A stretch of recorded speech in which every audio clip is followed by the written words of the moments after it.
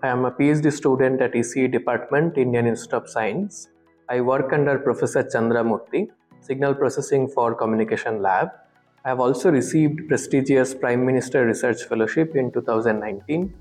My research work is broadly on wireless communication systems, the physical layer, design and optimization. Let me explain my research work in few slides. Here is a cartoon diagram of a cellular system. So we have two cells, hexagonal cells, and we have two base stations, and there are some users. Now you can notice from these red lines is that if a user is very near to the base station, the signal strength is very high. But what happens is that as you go away from the base station, the signal strength decreases. And happens in cellular systems is that quality of service is not uniform. If you are near to a base station, you get a very high data rate, but if you are away from the base station, you get a very low data rate. So my work is based on something called cell-free massive MIMO, which I will explain in the next slide. Cell-free system, rather than having a massive base station with lots of antennas at the cell center, we have lot of access points with smaller number of antennas. So what happens is that a user always finds one nearby access point, and that access point or a subset of access point nearby to a user can serve that user equipment. That's why the quality of service is better in a cell-free system. Now let's look at this diagram. So these are the access point, and suppose this is one area and this is one user. So this user can be served by two base stations. So a user always finds a base station or a subset of base stations in its vicinity. Now these base stations or access points are connected to a central processing unit. This central processing unit helps in processing the data from the users. So in a cell-free system, we can combat the path loss and shadowing because the users and APs are in close vicinity. We have better coverage, we have better rate, which we call spectral efficiency, and we also have better interference management because we have a central processing unit that has the global knowledge of the transmitted and the received data symbols. There is another technology which is very famous, and it's called full duplex. So what full duplex does is that suppose I have two antennas. In a full duplex system, one antenna can receive and another antenna can transmit, and it can happen simultaneously. So ideally, full duplex system doubles the system capacity compared to a hub duplex system where you can only transmit or you can receive. But there is a catch. If you look at this picture, suppose this base station is full duplex, it can receive from one user, it can transmit to another user.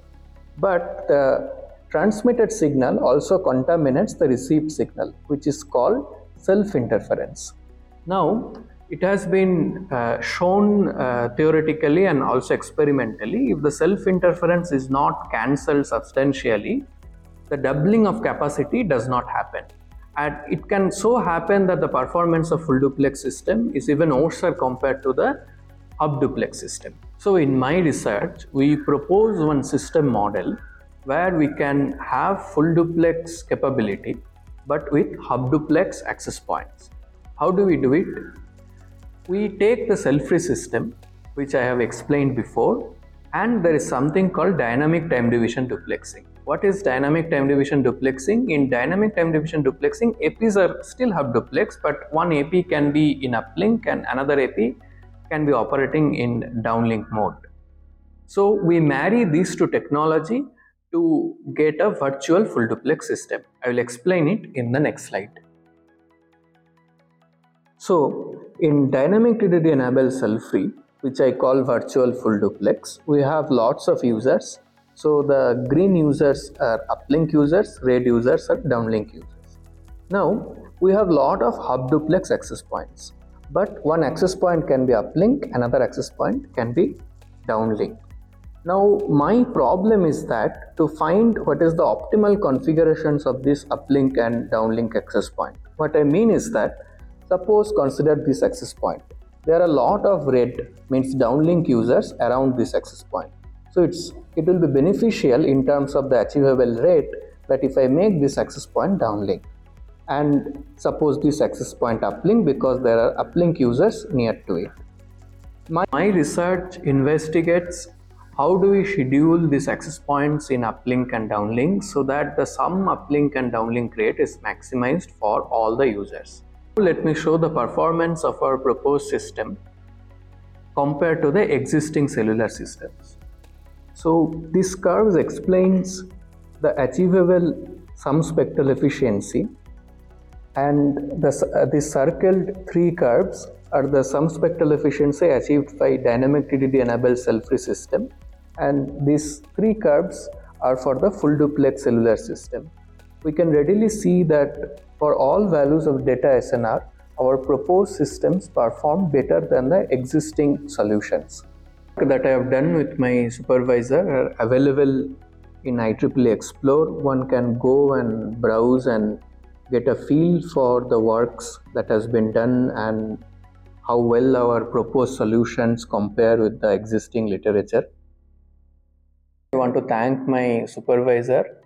Our lab culture is very vibrant. We have a lot of members and we work on a very broad area.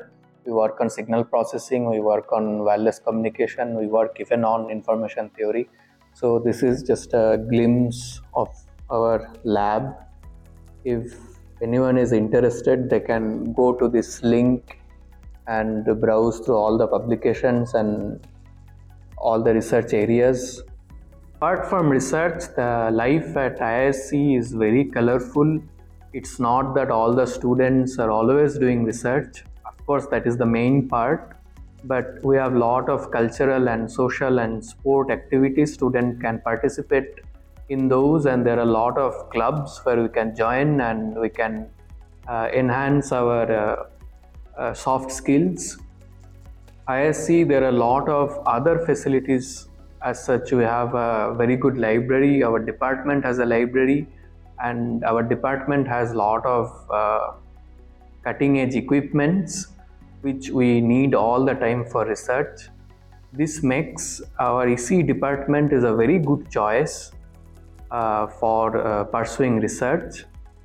Those who want to pursue research in the future, is ECE department is a very good venue for that.